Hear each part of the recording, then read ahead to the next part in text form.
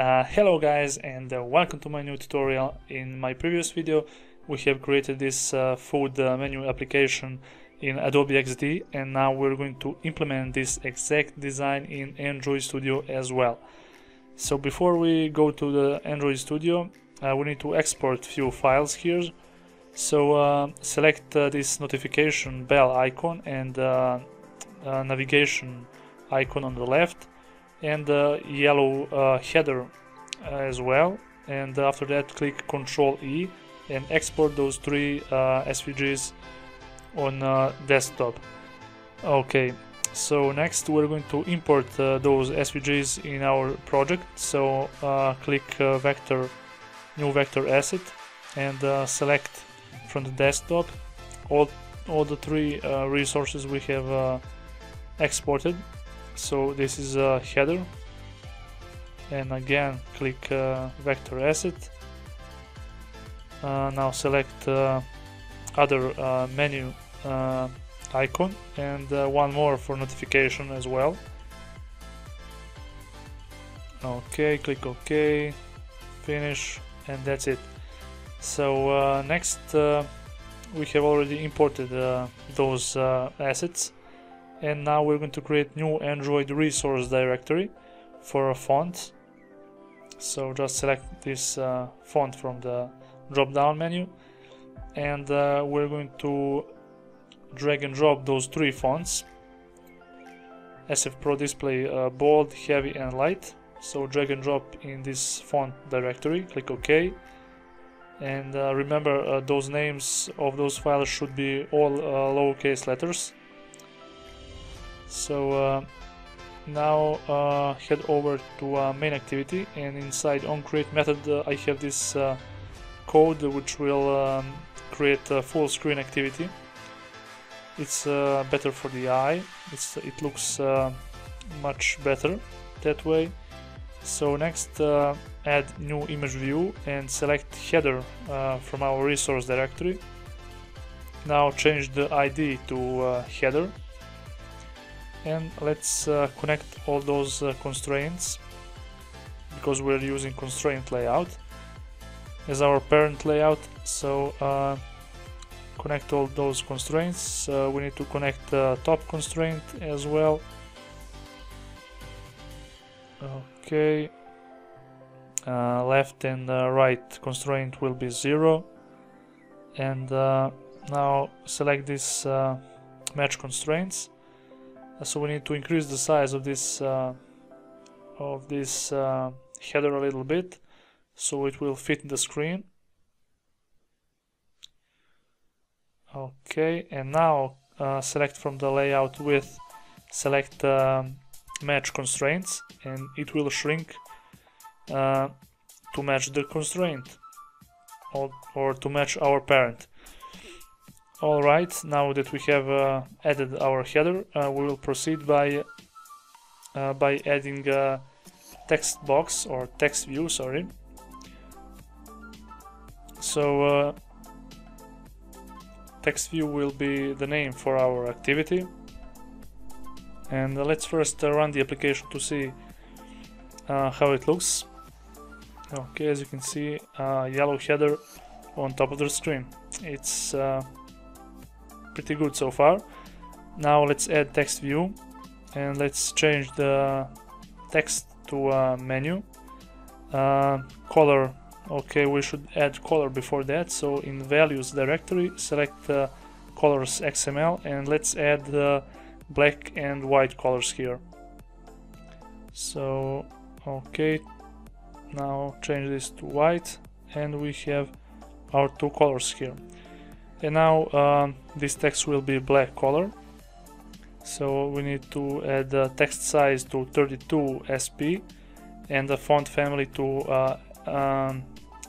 heavy, SF Pro Display heavy. Now let's connect constraints to our parent here, which is as I can see here, which is header. So left, right and top constraints. Okay, top constraint should be around 25 maybe.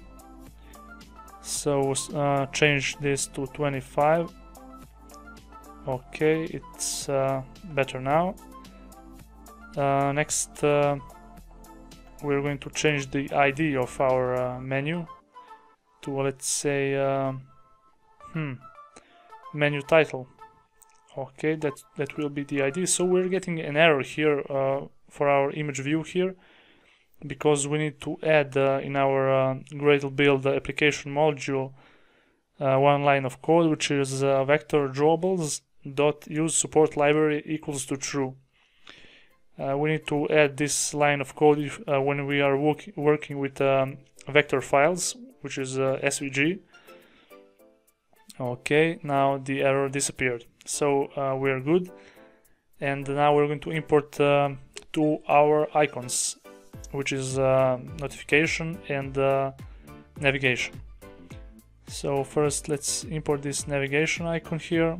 Let's connect constraints left, right and top. So right constraint will be to a menu text, left to a parent, and top constraints to a top constraint of the menu. And we're going to set top constraint to 12, left to 20. Okay, and I think it looks good now. For now we're going to change that maybe a little bit later. Alright, so let's change the ID for our navigation icon to navigation. Okay, and we can add one more image view now. Select notification icon from our asset folder.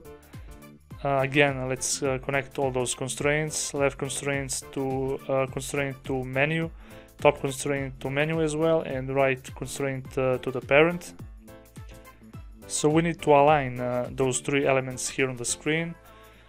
Right constraint should be 20.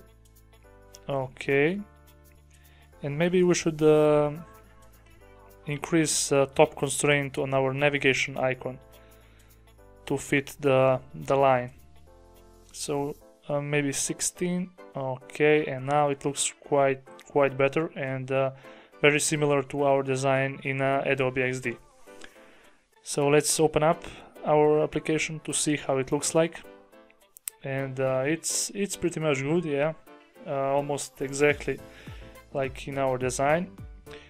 And now we're going to search for okay, just let's change the ID to notification. Alright, and now we need to add a scroll view, but a horizontal scroll view.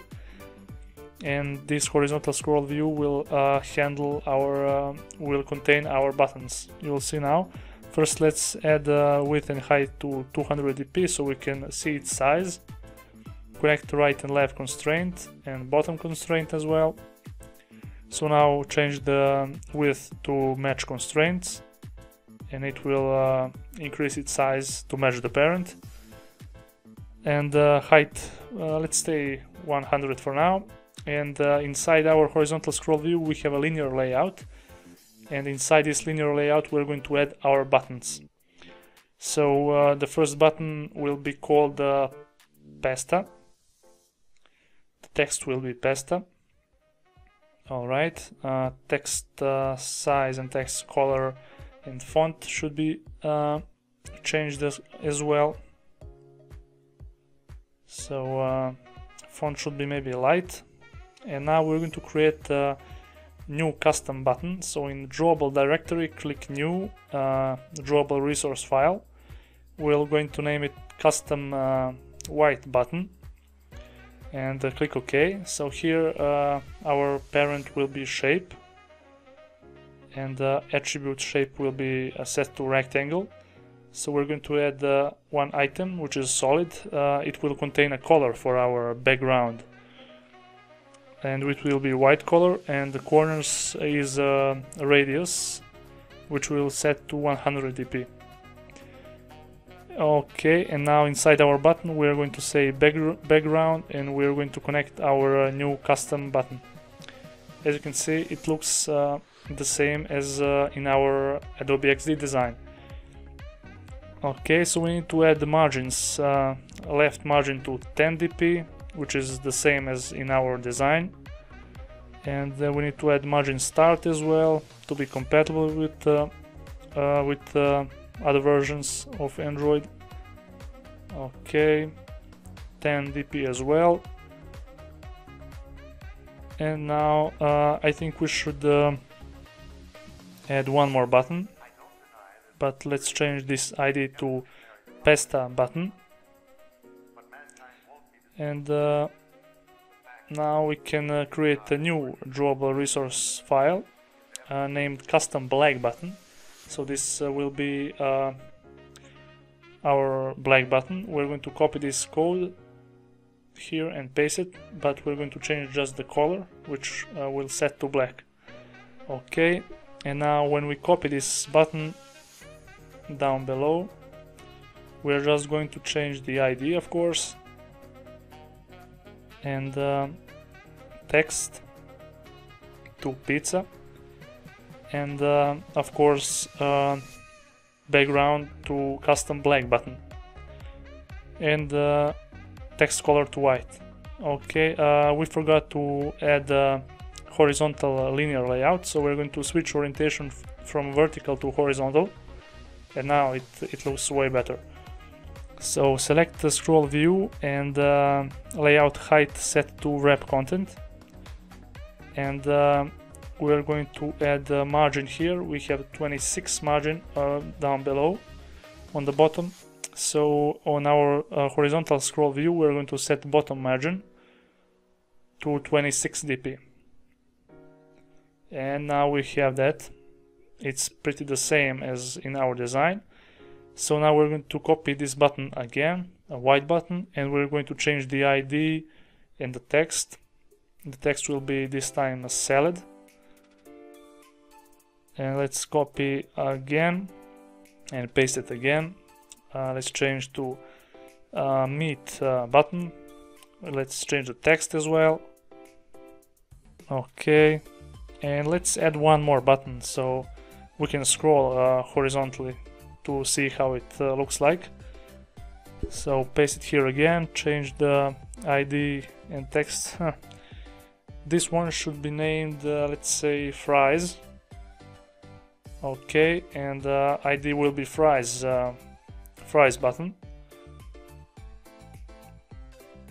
Alright, and I think we can run the application to see how it looks like, but before that change the font to bold for our black button text, and let's run the application to see how it looks like. Okay, as you can see, we can scroll here right and left horizontally, but we have one problem. We can see this scroll bar, and it's not very good for our eye. So in order to remove this scroll bar, go to main activity here, and we're going to add one attribute in our horizontal scroll view, scroll bars, and we're going to set that to none. Alright, and when we run application again, that scroll bar will disappear. So now our application looks much better.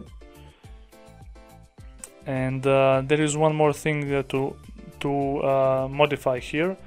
So all our texts here are uppercase letters. So we need to change that. We're going to change that by adding one more attribute to our buttons, which is all caps. Let me check it out. Set all caps. We'll set that to false and copy this line of code to each of the buttons down below. Okay, paste that here and here and here and here. So let's run this app again, and as you can see, those texts are now not all uppercase letters, and we might need to add bold font because I'm not able to see that those texts correctly. Those are too small, so let's change to SF Pro Display Bold. Replace all the light fonts to bold, and let's check it out now. Okay, now it looks very Very nice. Okay guys, that was it for this tutorial. It's already 15 minutes. I will split this tutorial in 2 parts. So in the next part we're going to finish designing our application. So please like this video if you find it helpful. Of course, subscribe to my channel if you like this content. Thank you for watching, and see you in the next video.